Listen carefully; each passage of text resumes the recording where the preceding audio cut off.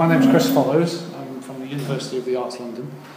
I'm sitting down, to keep it quite informal, and I would like this presentation to be more of a sort of informal discussion, and maybe try and raise some of the questions or debate some of the questions that have already come out of previous sessions. I know I just left the session about going viral and about interface design, and towards the end of that there was like a whole field of questions that hopefully this what I'm going to talk about today will start to explore, or maybe even some answer, or look at towards some answers of that. I'm going to be talking about process arts mainly, which I'll just, if you just Google process arts, it should come up in the top, pretty much the top rankings. And more generally about the open educational resources that we've been and being part of the UK OER programme at University of the Arts London, and basically what that's meant over the last few years. So I'll go back in time. I've been at the university for 7 years. I've been teaching there, doing video animation courses, things like that. I wanted to, for my teaching, I wanted to put stuff online, and there was no facility at the institution to do that. So I just did it myself. So I just used whatever tools there was 6 years ago and started to put resources online and see how that helped my teaching, and it was helpful. Students enjoyed it. So I sort of just carried on doing that, basically. And it got to the point where I was actually becoming more interested in the idea of putting stuff online and sharing, and than the subject matter that I was teaching. So I sort of started looking at UAL as a whole and saying, well, how are we doing this? Because what I did was a secondment at one of the other colleges. So University of the Arts London is made up of 6 colleges, and they're scattered all over London. Within one of those colleges, there's a culture of no one talking to each other, really, or no visible sign of that happening. And you can have 2 courses that are doing the same thing and producing the same materials, and I thought, well, this is a bit odd. There's no interaction between the 6 colleges, although we're sort of sold as a unit, as a 6-college unit, as an art school. So that's what I was interested in, about how we can make better as an institution for sharing amongst ourselves, basically. So I started a secondment, which I think a lot of these things come out of as secondment opportunities. I went to one of the other art schools and I saw it and I thought, well, this is amazing, this is another rich environment. When I go online, I don't get this. I don't get this experience. It's all visual. There's no reason why it can't be translated. And I was looking at the other courses, animation course, and I was thinking, well, I'd love all your resources. That would make my job a whole lot easier if I could reuse your resources. Also, I've just produced a whole load of resource for this course. Why don't you use mine? Just reuse them. So through a few secondments and doing a fellowship, I managed to work with the Centre for Learning, Teaching, Art and Design and start to develop process arts, which started its life as an institutional inside sort of web space for staff and students, and that was the important thing, that this wasn't just focused towards staff. This was a place for staff and students to log in using their passwords that they get for their VLE and the same password, so they don't have to create another password.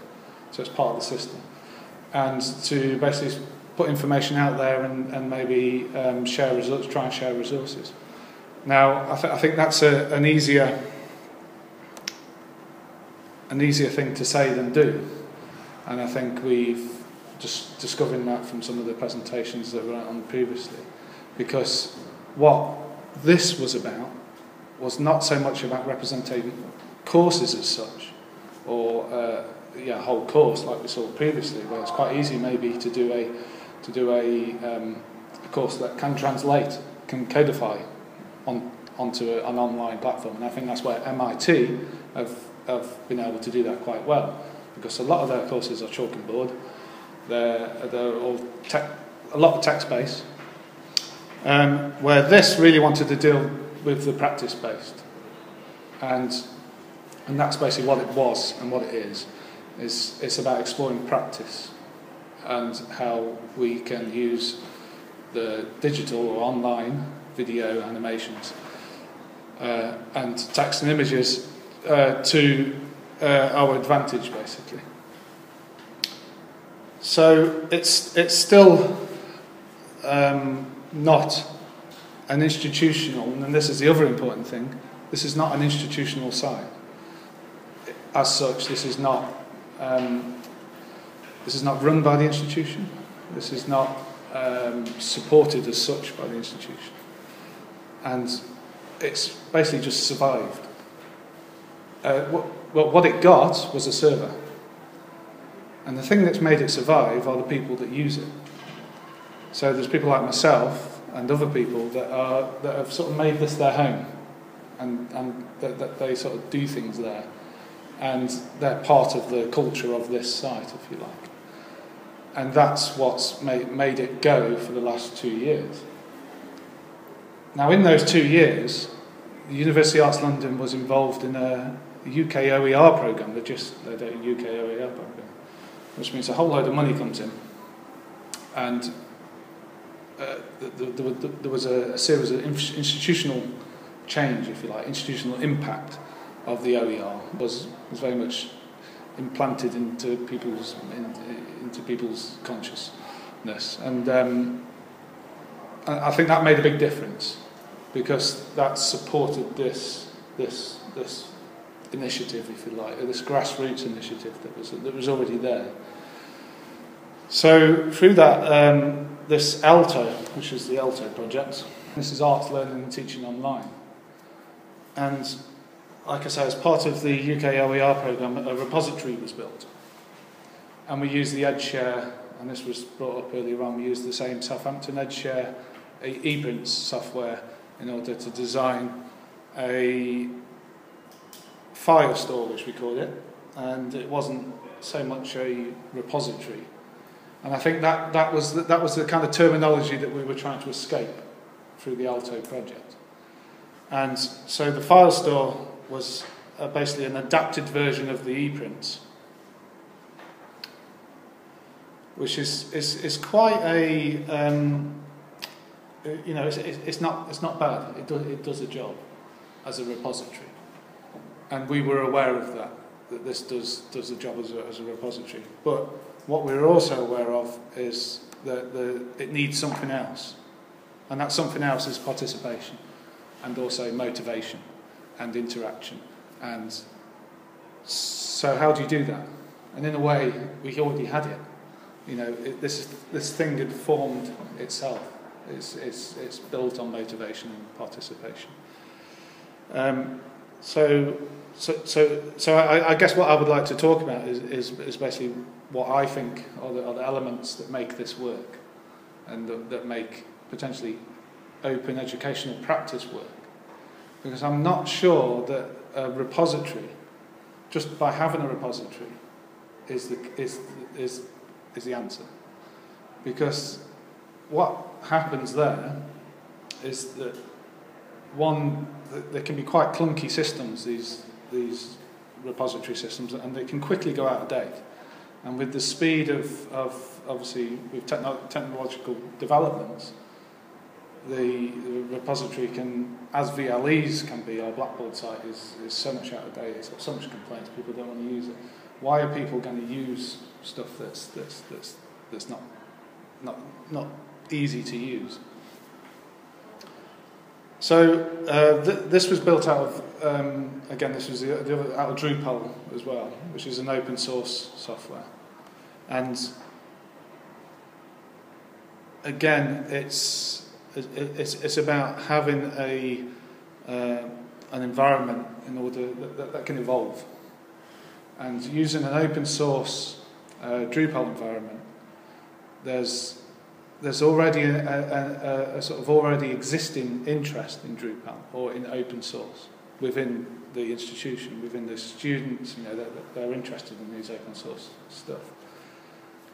So what we've come around to doing now is, and this has been very much about this being an in-house thing and not going out and buying, not going out and spending 50 grand on an outside developer. Well, why do that if you're a creative institution and you know this is the stuff you should be doing? Why not do it in-house? Why pay someone else? So we're looking at developing our own Drupal community of practice, our own in-house Drupal community of practice, and that involves students. So students are your developers, essentially. They gain experience, they gain potentially future employability skills to take in, you know, because this is an industry standard. You know, you go into the field and Drupal's industry standard. If you're, like I say, if you're dealing in somewhere like the repository, you know, and something like EdShare, ePrints, how many students are going to want to learn Perl? Maybe some, but it's going to be harder to get maybe a mass community of practice around Perl than it is Drupal. Okay, so I'll give you some sort of general sort of walkthrough on process.arts here. So obviously one of the other problems is, or has been, is how to break all the practice stuff into sections and make things findable. Because one of the things also with this site is that it's not UAL, and I think that these are the things that are quite good to list, is that this is not a University Arts London site. This is open to anyone to come in, and we have other universities on here, other individuals, we have industry on here as well. And I think that's the other important thing. So when they want to log in, they can create an account here, which is, again, a lot of the university devices do not allow you to create accounts. And again, what this spawned out of was people within the institution ignoring the conventional VLE because it wasn't doing what they wanted it to do. They were going off and making blogs, which is great. So they're using the tools that work for them and are doing the job for them. But the problem is that, or the kind of problem that's happening is that we end up with this huge mass of stuff going on all over the place, and then this kind of leads to confusion. There's also other things that are sort of tagged onto that, is that when a tutor creates a blog, that tutor leaves, the blog dies. Or suddenly a tutor creates something, and that becomes a hell of a lot of demand for that tutor to keep that process, to keep it going on. So there was a sort of strong argument for making a sort of a similar sort of space within the institution, or that we could use, that would where everyone can come together and create those sorts of environments, but depend on this sort of crowdsourcing, this idea of that everyone can contribute to that community. So we can create accounts. And as you see, we've sort of split it up into sections here. So as best we can, and it sort of mirrors UAL's sort of framework of subjects that they do. But as people join the site, we are adding to this. So it's totally agile, and that is the other important key thing of this space, is that it's totally agile. In the fact that we can pretty much make changes as and when. I make changes to this daily. When you say we, who actually? Okay, I was just about to say that this is probably something that I should say at the moment. So okay, so this is still voluntary. So when I say we, it's a good question. Okay, so this is still voluntary. I'm going to go to the bottom here, and you'll see that there's 92 people online, and there's 70 logged in users. 17 logged in users at the moment. Okay, so that's active people using this space, a voluntary space. That's not, so when I say we, it's basically the people that are volunteering to be part of this. So at the moment, when I say volunteering, I also looking at a sustainable model. We're looking at ways of sustaining that. So we've got student developers, and so we've taken some students that are interested in Drupal and got them on board, and we give them some experience, and they are now developing the site as and when we wish. So, for instance, I'll give you one scenario. This fashion colloquia.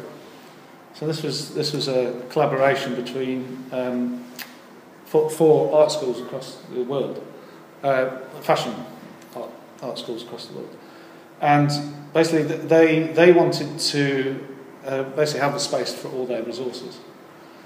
Now he was looking at potentially spending £20,000 to build a nice repository system and get a website developer to come in and do his stuff.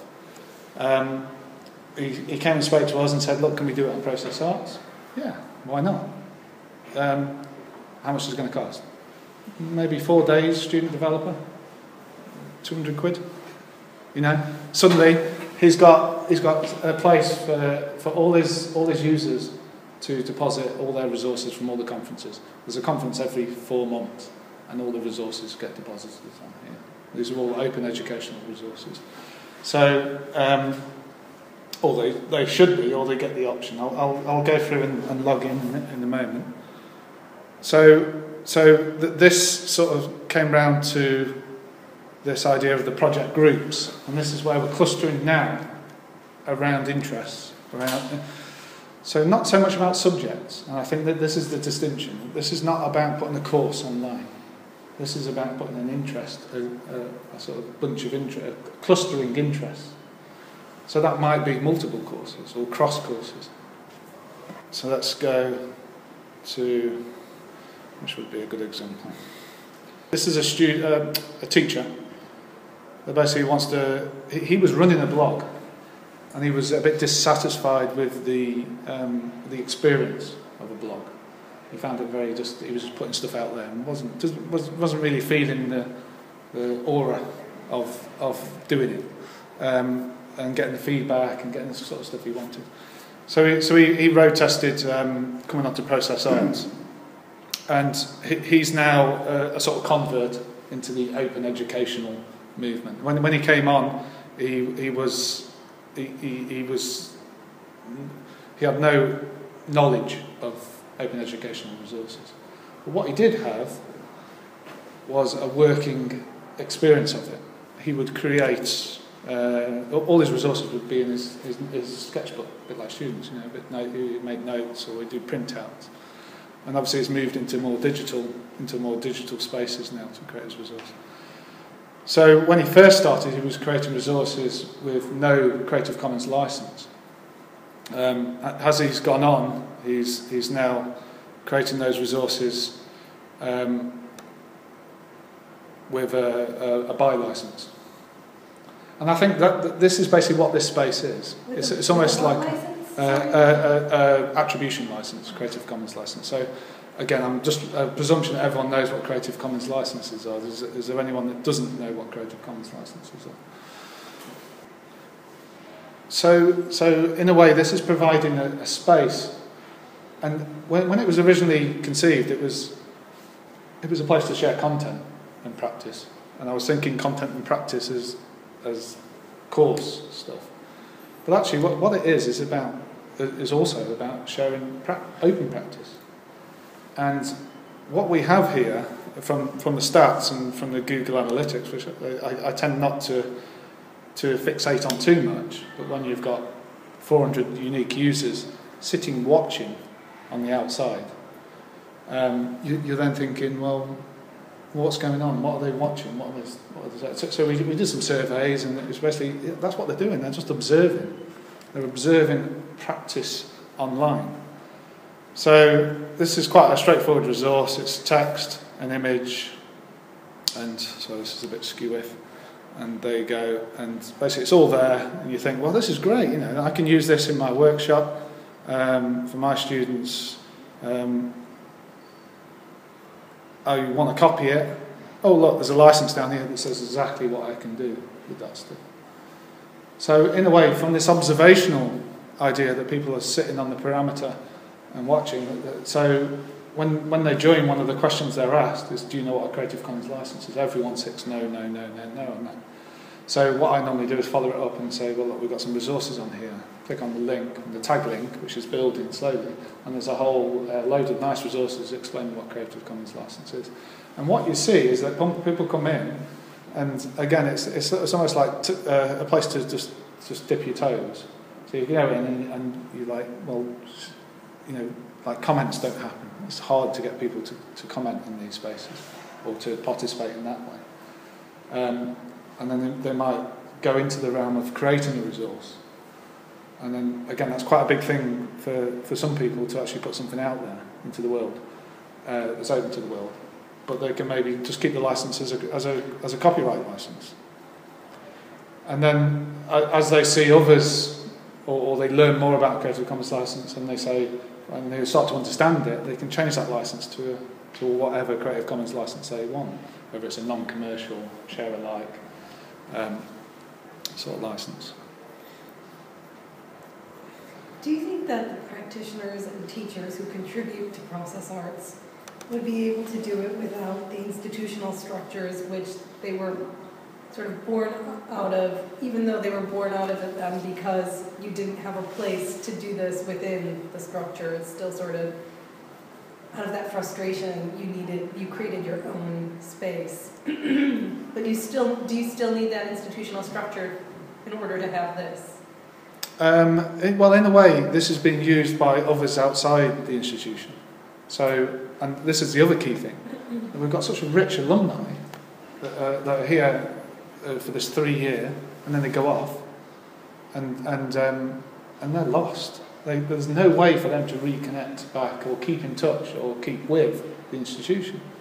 So we've got alumni on here, and this is a place for them to reconnect and also to give back, because what they're doing is supporting the first years. So I went and did some videos, and there's lots of video content on here. So just to give you some rough stats, again, I'd have to think off the top of my head, but there's around 500 resources, and a resource can be anything from a sort of handout or maybe a video of a lecture, or there's lots of interviews of people talking about their practice, because this is it. This is what this is about. This is about exploring how we do that hard stuff, that soft stuff, that tacit stuff. And because it's quite easy to put your lecture, your presentation essays up, but it's a bit more difficult to transfer what a crit is. What so to do assessment of the work? Sorry? So it's more difficult to do assessment of the work. Well, there's no assessment on here, yeah. And again, this is part of this space being a sort of free and sort of non-institutional space almost, which I think is what makes it work a little bit, because we're not trying to recreate the VLE, and I think as soon as this starts to turn into a VLE, it's dead. It becomes something that it's not. But do you think it would be dead if there was no institution also? Yeah, because it's kind of hard to say, because in a way there's no institutional, because, like I say, it's not actually managed by the institution at the moment. But there's an interesting spin-off to this, because the institution now want to adopt this, which is quite an interesting thing.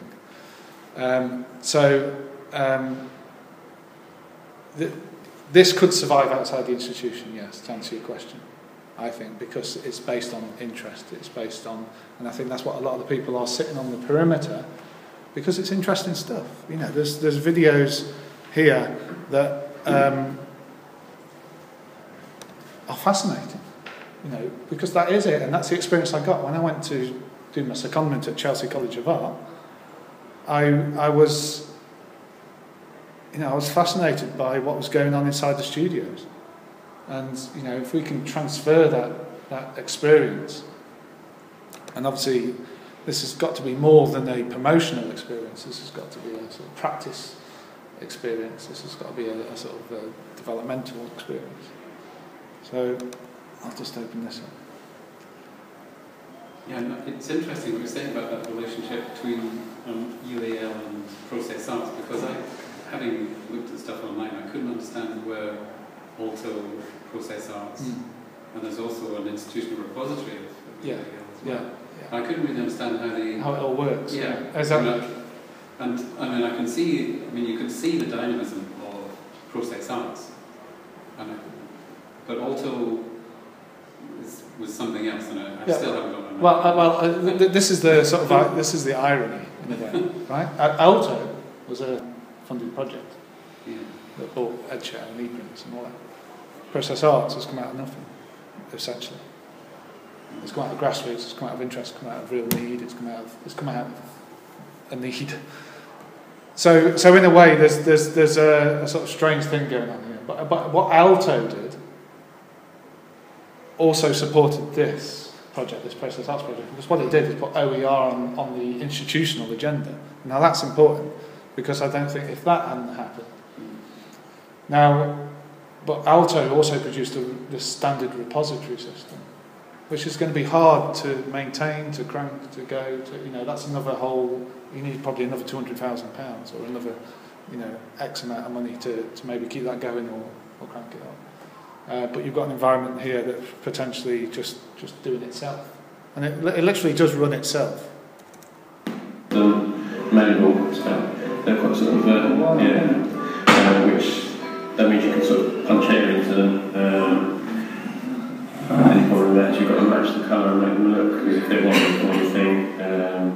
The hair in the face of that one is actual beard hair.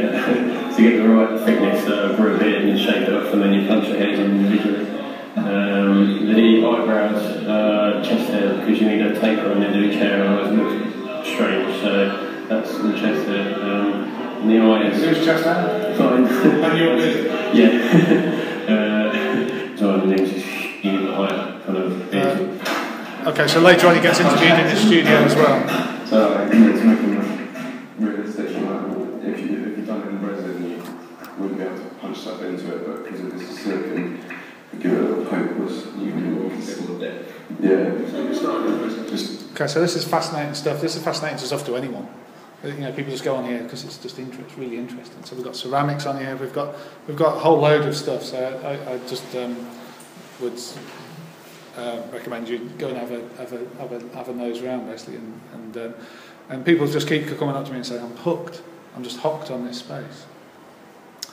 So, and obviously the way that this impacts on courses is quite interesting, and we're just starting to see that now. So rather than the courses coming onto this is starting to impact on the course. So, for instance, the early indicator was that something like this was great for the first year students, because they could actually really get an insight into the third years, into doing their final show, and they're almost thinking of their final show or seeing their final show, the processes involved before they get there. And they're getting tips, just little tips that are sneaking in there, like where'd you get your eyes from? Oh, Moorland Hospital, glass eyes, it's great, They've got all these sort of tips being passed down before these students go off. Can I just ask? Yeah. Sorry, is there any control over who puts stuff up? But is there people who just choose to chuck stuff up? Good question, and I think that this is part of the process of this evolving and being agile, and I think is also part of the process of it turning or becoming an institutionally supported project. So at the moment, for instance, okay, so this was the first sort of course, this CELTAD Teaching Development Project. This was the first sort of official looking course thing that went on to Process Arts, which is kind of a little bit against its grain in a way, because it felt very coursey, very sort of academic-y. And basically this was absolutely amazing.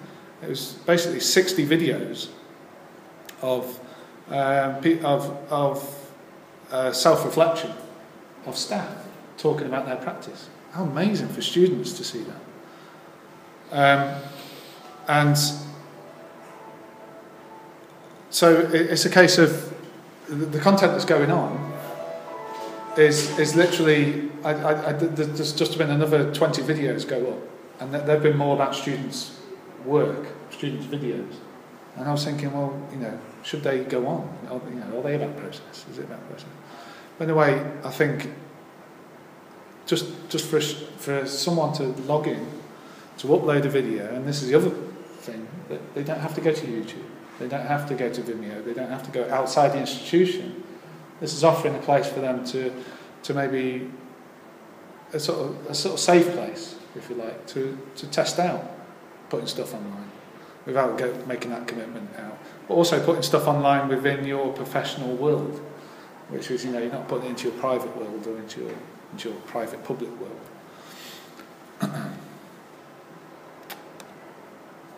So in a way, at the moment, to answer your question, content is allowed to go on.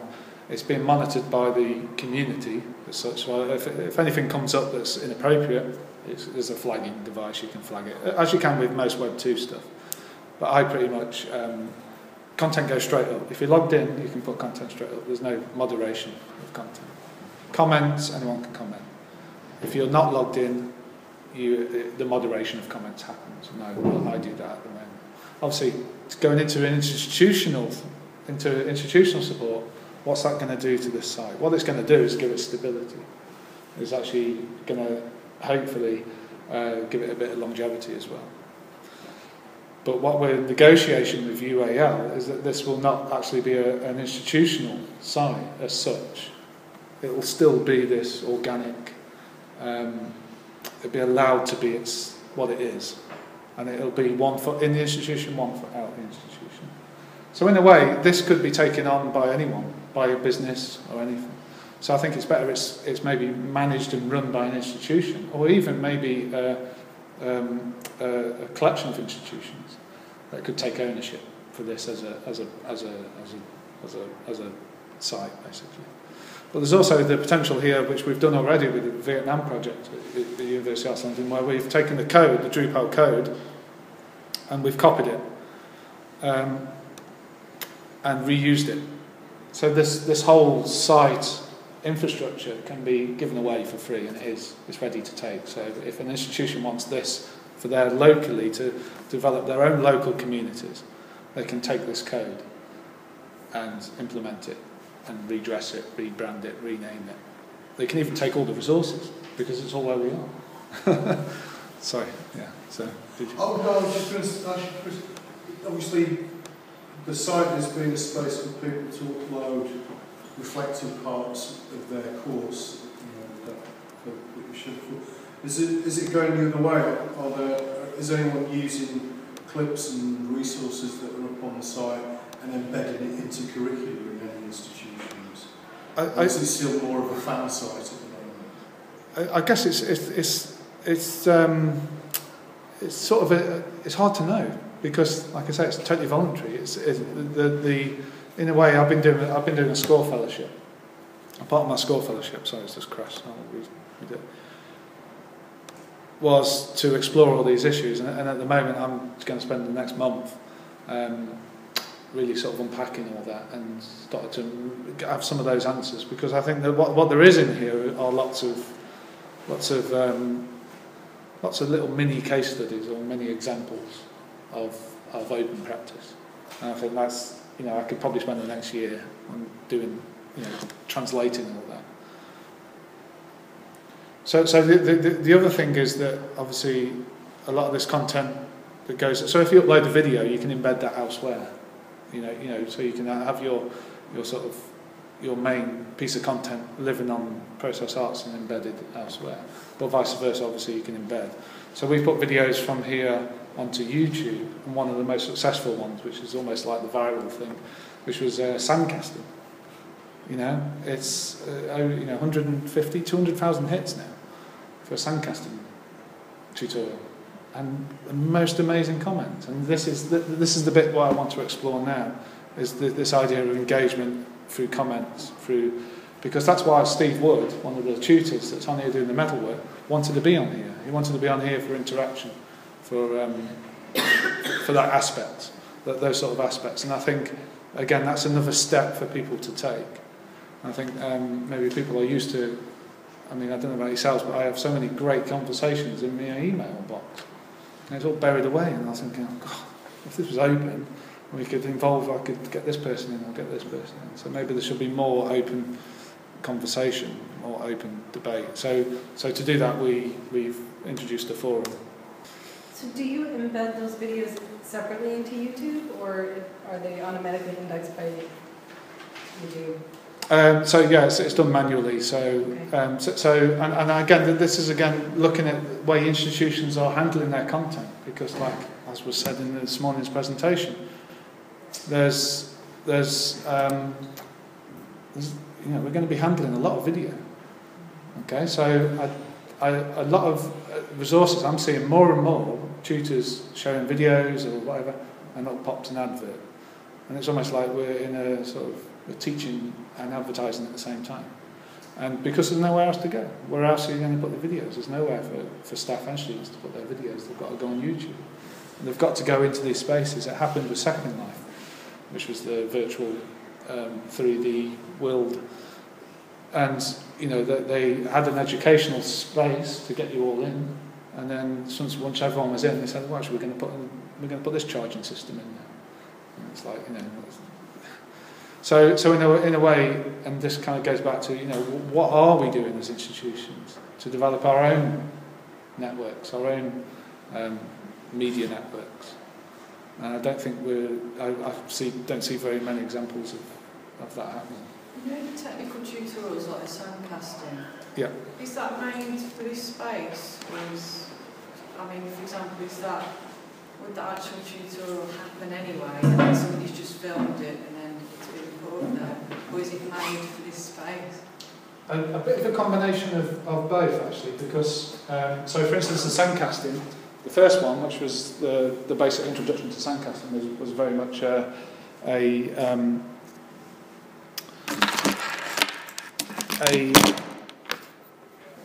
orchestrated thing, in the fact that I went along with the video and recorded this member of staff who was not that confident, obviously, with technical stuff, and it all started off a bit sort of difficult, and then he just went into flow and he did it. He was doing what he loved, and that comes out in the video. It's amazing. And then we did a follow-up one, which was to do core casting, which was something we said that came out of that video. We said, oh, it'd be good to do a core casting video. So we did that, and that was more of me as a almost observational, taking more of an observational aspect. And again, some of the feedback, and this is where the feedback comes in quite handy. So the feedback from that was like, oh, I would have liked more on the core casting, more information, more talking. But, you know, I was there almost as a visitor, recording as much stuff as I could get, and they were all really good. But there was elements of that video missing that wasn't in the first one, which was very instructional, you know, lots of information, lots of details. Then we've got a scenario of the life drawing class. So the model was up for it, the tutor was up for it, the students were up for it. I went in with the camera, I just recorded the life drawing class, and obviously blurred the model out. The tutor actually did a drawing. I've never seen him draw. It's like, you know, so I've never been in a life drawing class. It's amazing, he can draw. And it is amazing, it is absolutely fantastic. But there was 4 life drawing classes going on, and some people wanted to be in Lawrence's class, but they couldn't because they'd been separated. And the feedback from the students was, it was great, I got to see Lawrence do his life drawing class, you know, which they wouldn't have had the opportunity to do. So yeah, there's different scenarios, and then there's students filming each other, which is another example on here. And I think this is the kind of case studies that I need to sort of unpack and do examples of. So yeah, students with flip cameras just filming each other and asking each other questions and putting that up as well.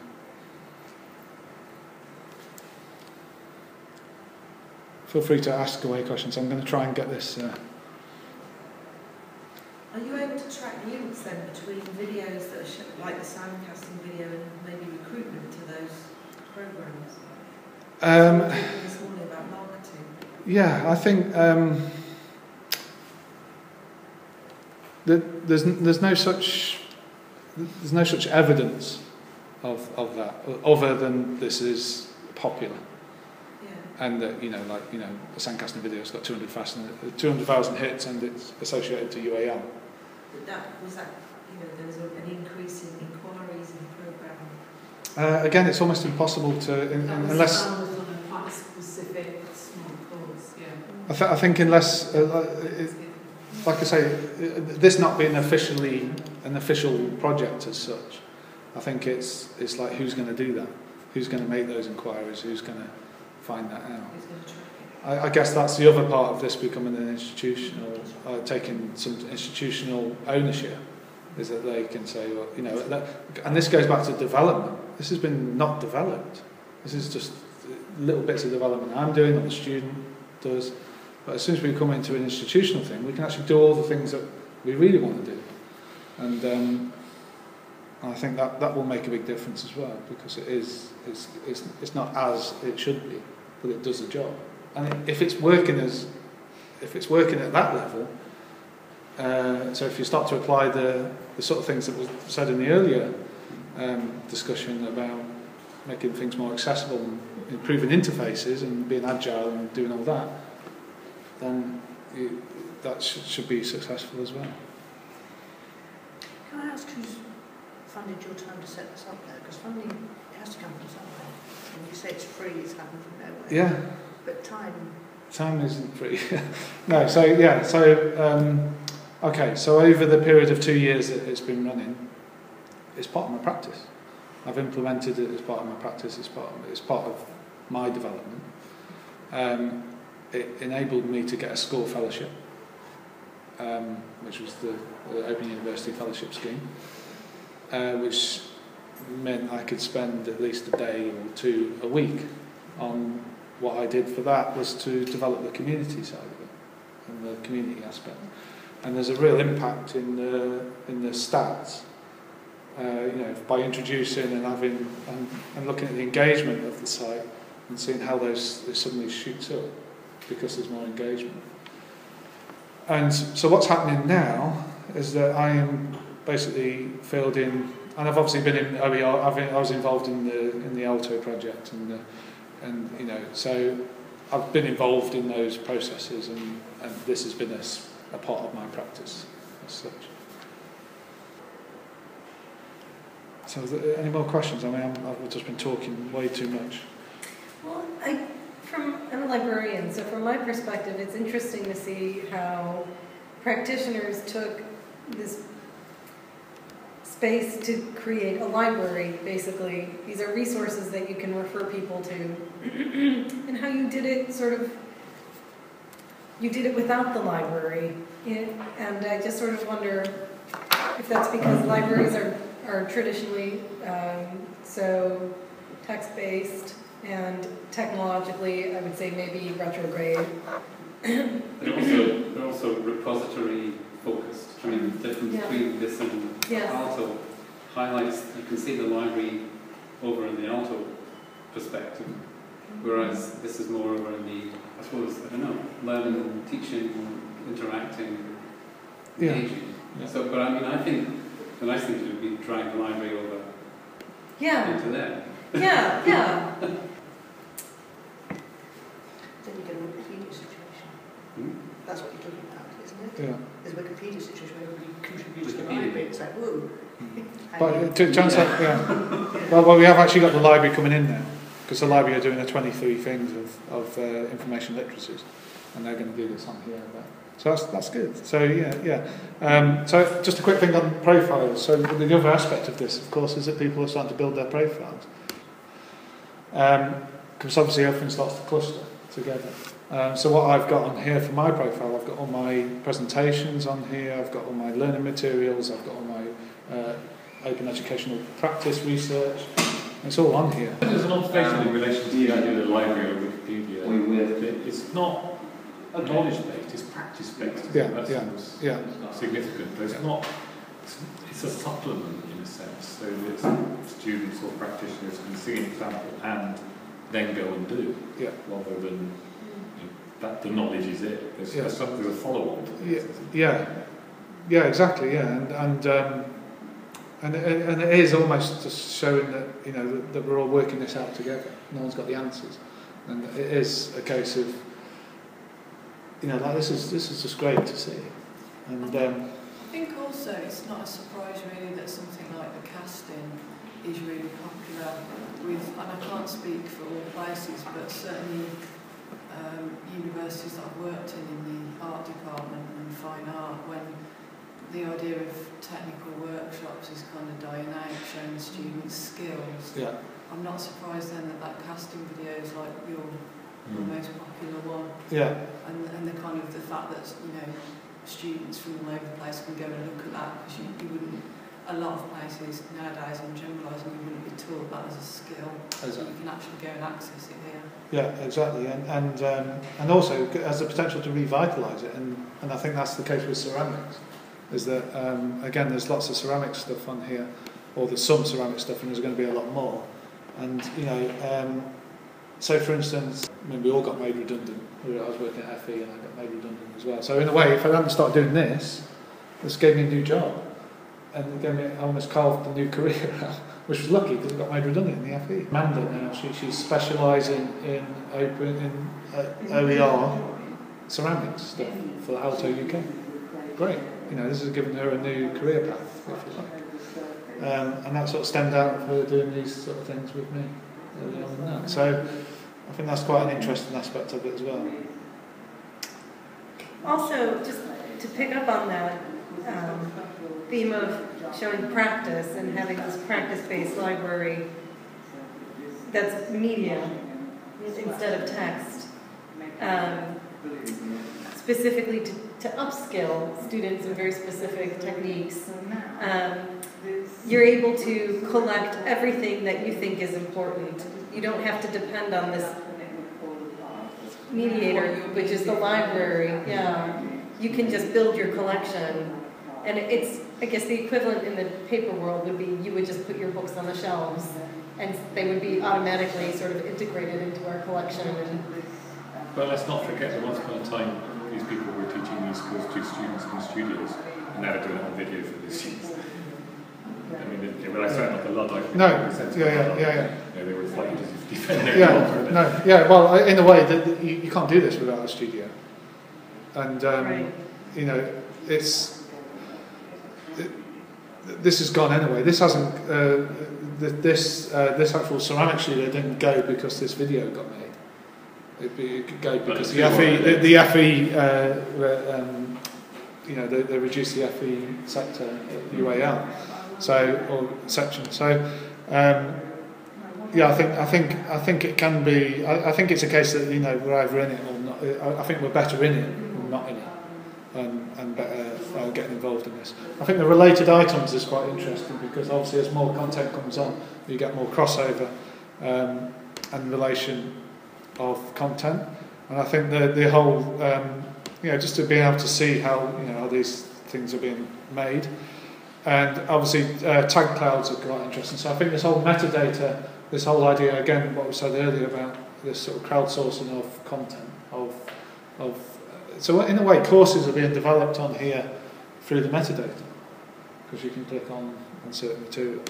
Do you have as well that kind of, we were talking about, because you've got all the different art schools that form, I mean, do you get much more crossover then amongst? Yeah, this is basically answering that question in regards to crossover, but it's also answering the question, there's communication with the outside world, and the next thing we want to do is get industry in here.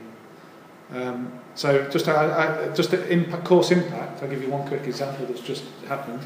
So on the self-taught teaching development project, a tutor's put his reflection up about using Skype to do tutorials, which is on here somewhere, and that's been noticed by our student journalist who's doing a story on Skyping. They're now talking to the course about implementing Skype as a tutorial, as a written into the course, that Skype will be a tutorial. There'll be X amount of Skype tutorials within the course. So that's real sort of round circle impact on the course, how that's, and that was all done through the student noticing the thing on process arts, the video that this tutor had made, and obviously the tutor had to make the video in order for him to see it. So there's a whole load of factors there that join all that together. We're just about finished. I'm just going to quickly show you basically how it works. So log in. You can create an account. So anyone in this room can create an account and add content. And obviously everything's downloadable, so it all comes in downloadable form. So if I was to log in, I'll log in with my standard account. This is where I normally type my password and everyone sees it. so this is basically what it looks like. It's not a lot different when you're in there, but what you do have is a file browser, which is quite important. So you've almost got your own little repository of images of content, and this is something we're looking at. So we're looking at maybe linking this to Dropbox. So if you are an academic and you move between institutions, you can take all your learning materials with you, because that's what OEL is great for. There's so many aspects of this to develop, and I think this is going into an institutional thing will be one of the interesting things. So imagine if you can take all your resources, share them, but also be able to take them when you leave, or when you go elsewhere. That issue was mentioned very briefly this morning about the institutional ownership of the whole IP. I find really kind of strange, because also what was mentioned was that we've got beyond this sort of copyright kind of thing in a way. But I think that's a really important issue for perhaps many people here who are lecturers, paid by an institution that have produced, work. Yeah. Okay, it's great you said that, because this is challenging that. Basically, it's a challenge to the institution. It's really reassuring. And that's what needs it. It needs to be brought out. It needs to be made understood. So it's on my list of things to do. I've already contacted our OEP, which is our IPR specialist. They've got solicitors. I'm going to give them 6 scenarios of OER use on here, and say, you tell us what the IPR is. And what we'll do is do some simple illustrations and say, look, if you do this and this and this, this is the IPR. And that's what, because no one's going to read the IPR, 10-page document. Who's going to read that? Who makes sense of it? So yeah, we'll challenge them and we'll say, well, you make this make more sense to people, because we need to know. So contents, again, this is about the profiles. So this is my Process Arts account, but I've got my personal account. So if someone goes to my contents, they can see all my contents, which is great. So again, you can just say to people, look at my contents. That's my stuff. Right? We've got internal messaging, which is quite a nice way of doing it as well. So create content. If people want to add content, they just go to create content. They can add third-party video. Obviously, if you've embedded, made video elsewhere and embedded it, they can upload video direct, or they can add text and images, or do a sort of bloggy style post. So they just add a title. They have your sort of standard sort of bloggy text area, and that goes into your personal repository, browse server, put your images in, whatever. You can put a thumbnail to represent the post. This is the project group, so if you're associated to any group, you can put it in within the group. Again, this is about clustering stuff. This is the way you sort of add disciplines. So if I want to put that in drawing, and then within life drawing or whatever, I can just put it there and I'll click add. And I can add as many disciplines as I want to this post, and again to make it searchable. Got a tag cloud, which is really important. File attachments for file, obviously attaching stuff. Creative Commons license. So this is where you choose your license. So I'll say, I want to make this attribution, and that's it. Do you think this should link to a catalog? I mean, do you think that a library catalog should be able to find that as easily as it does books? Yeah, why not? I mean, I think there should be as much integration as possible. I think this is the bit that this can't do. I think the old institutional embedding can come in time in the right way. But I think what this is doing is finding its feet as a practice. I'm wondering if, given that it is open, and people are coming from different institutions, whether it might be going in 2 directions. If you consolidate with UAL, yeah. But what if other, say London universities, didn't want to reinvent the wheel, and started using process arts? They can, and but it kind of creates well, you've got institutions that way, and then this new one. Yeah. In a way, that's why we don't want to embed too much in UAL. Yeah. Because we want to keep this as, this does its job, this does what it does. I think we've got to wrap up. Yeah, I'm just conscious that other people have got presentations to do. Sorry, the next session starts in 10 minutes. I want to say thank you very much, Chris. It's really interesting. Yeah, I mean, great, thank you. It was great on Process Arts, but it was lovely to see you do an overview of it. So brilliant, thank you very much indeed. Well, thank you very much. Well, come and join us on Process Arts if you want to join. Yeah. There's a forum there, and what we're trying to do is get debate on the sites and conversations going. And I think why not? And this is talking about open practice. So there's a whole research section on here about open practice. Okay, thank you very much. Thank you.